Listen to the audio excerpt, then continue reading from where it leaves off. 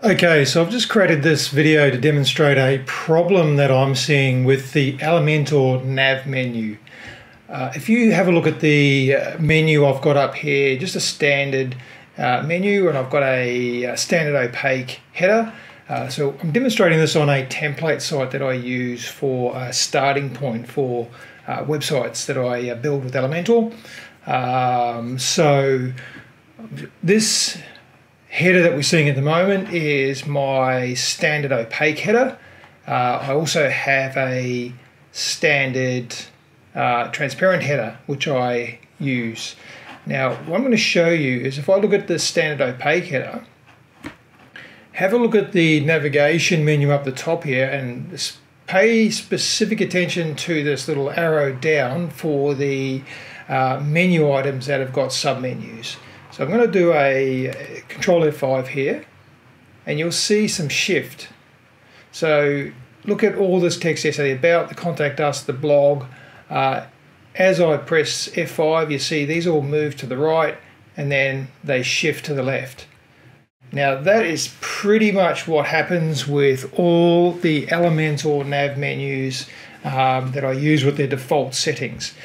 What it turns out to be is this arrow down is actually added via JavaScript with Elementor. Normally when I see these arrow downs on submenus or on navs, they're added using CSS, not using JavaScript. Now I think the reason Elementor opted for this is because of these pointers that they have. We can have the underline and overline.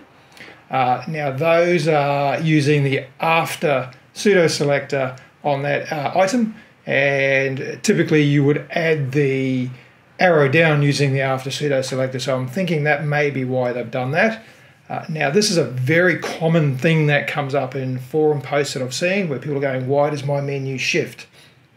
So Elementor did post an answer which is a CSS override which basically hides this arrow that they've added, and it adds the arrow using CSS. The caveat is that you cannot use the pointers at the same time. So I'm going to show you how I fix this. Now if I go into this particular header and I edit that header with Elementor, and I go into my site settings and custom CSS. I put a lot of custom CSS in here that's site-wide, and make sure you comment these out so that they make sense to you when you come back to them. So effectively the submenu fix is to have a look at this class. So this is a class name that I've created which will add to that nav menu to apply this fix.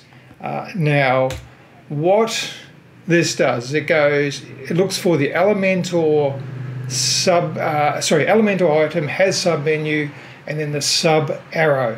Now this sub arrow is a span that's added by JavaScript using the Elementor code, and that's what's causing the shift. So what we're doing here is we're saying set the display of that to none. So we never want to see the arrow that's added by JavaScript.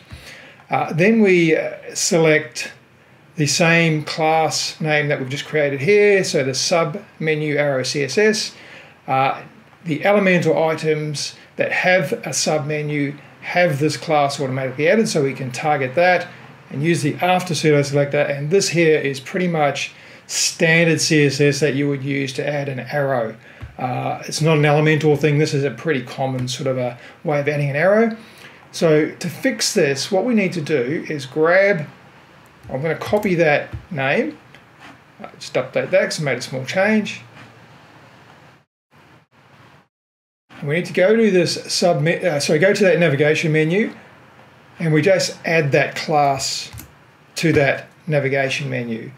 Now what you can see straight away is that these arrows have come up, but they look terrible, and the reason is because that they're being added to the pseudo selector that is actually creating the what they call the pointer, so the underline or overline.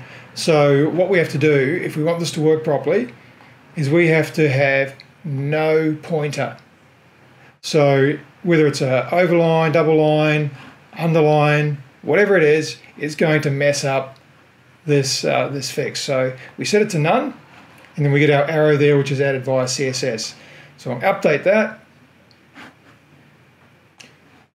View the page. Go back to the same page I was looking at.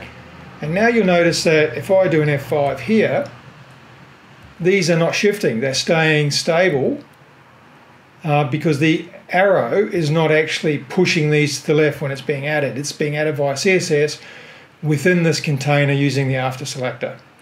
So it's a lot better than having these menus shift. The only caveat is that you can't have the overline and underline pointer. Now I know that this has been mentioned to Elementor support by multiple people.